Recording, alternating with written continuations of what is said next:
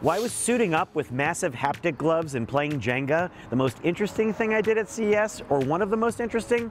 Let me tell you. Well, first of all, HaptX's haptic gloves have been available for years. I just never got a chance to try them. The pandemic happened. These are almost $80,000 for these crazy rigs that you really can't experience almost anywhere else.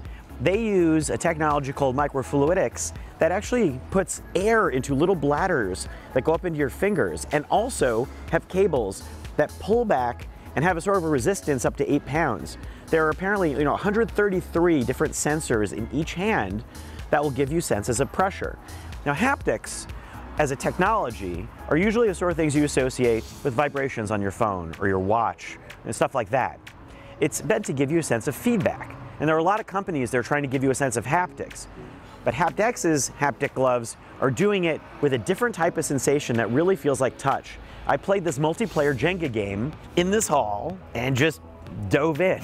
And it does not feel like real everyday stuff. I mean, I definitely feel like it's a little squishier, but it almost feels like, honestly, like a pattern of fingers are kind of like poking into your hand, putting a sort of a pattern of sensation. That's because those 133 areas, maybe that doesn't map to all of the individual touch areas that are on your hand.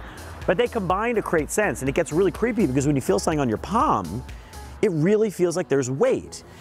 The other thing that's weird is when a finger touches you. I actually felt like intimately creepy when the person next to me virtually touched my hand. I feel like I touched hers. I thought I'd like, touched her hand. I wanted to apologize, but it was virtual. So there's a lot of fascinating applications for this. It could be industrial or creating some sort of presence. This company is also making a more compact version that's less expensive, that's meant to be even better, and also have a sort of vibrational tactic sensation for textures. That's coming out later this year.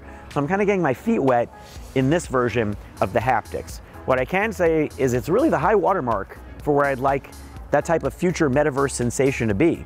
But getting this massive compressor box and putting on these gloves, no, I'm not going to do that. You won't either. But it shows what could be or what people are dreaming of happening. This technology is not perfect. In fact, midway through, I seem to have this bizarre broken finger that sprouted up. It freaked the heck out of me. My finger looked all the way bent back, and I didn't know what to do about it. My finger wasn't actually bent, but the creepiest heck thing was that as I used things and moved around, that bent back finger had sensations that I could feel on my own finger. So it was like I transplanted my finger to the back of my hand. It kind of rebroke and fixed itself, but I mean, that was trippy. And so what do you think about haptic feedback? Does it creep you out? Does it fascinate you? What do you want to see in the future of interactions? Anyway, if you have thoughts about it, let us know in the comments. Make sure to like and subscribe. Thanks for watching.